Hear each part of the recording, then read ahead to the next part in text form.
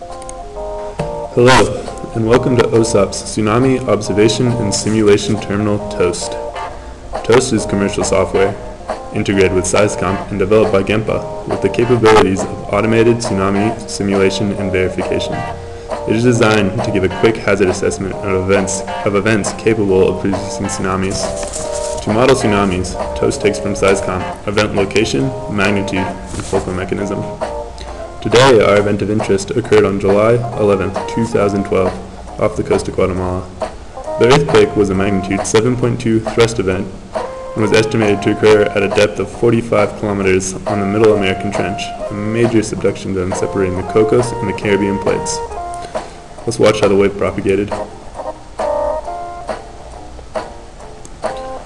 First arrivals were said to hit the coast of Guatemala just after 5 minutes, and the northern tip of Panama after 60.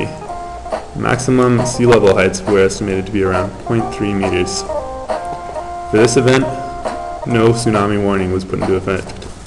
Thanks for listening, and remember to visit osop.com.pa. Have a good day.